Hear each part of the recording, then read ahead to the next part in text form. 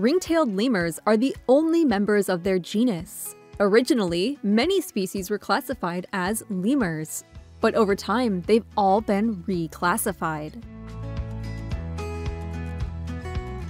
The ring-tailed lemur's full scientific name, Lemur cata, basically translates to ghost cat, with lemur meaning spirit of the dead, and cata being used in reference to the ring-tailed lemur's cat-like appearance and purr.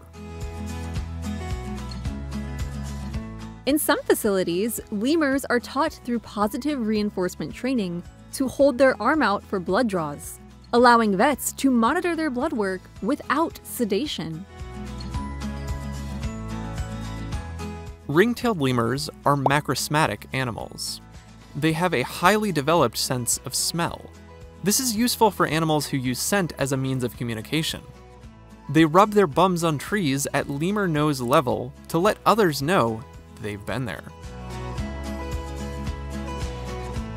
Male ring-tailed lemurs participate in stink fights, where they coat their tails in smelly secretions and wave their tails in each other's faces. Male ring-tailed lemurs also have spurs on their wrists to dig out grooves in trees, which they fill with their scent. Did you know episodes like this are funded by our Patreon supporters? If you enjoy this content and are able, consider joining our Patreon community. All right, now back to the facts. Baby ring-tailed lemurs weigh less than 100 grams when born. That's about equal to a deck of poker cards. Ring-tailed lemur troops are female-led, but this doesn't guarantee the matriarch's daughter will assume the throne. Dominance in these groups is non-linear.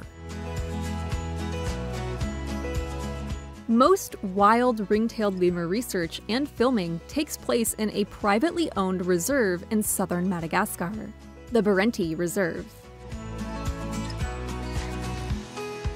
Lemurs from the Berenty Reserve were first observed losing their hair in the 1990s, leading to the name bald lemur syndrome. The alopecia may be due to ring-tailed lemurs eating non-native, introduced tree products. You've also probably heard that ring-tailed lemurs have 13 rings on their tails, gestate as long as an anteater, and can live longer than a decade. But if you weren't aware of these facts, you can learn all about them and more in our full ring-tailed lemur episode.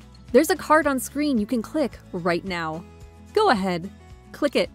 There's lots to learn. And thanks for watching Animal Fact Files.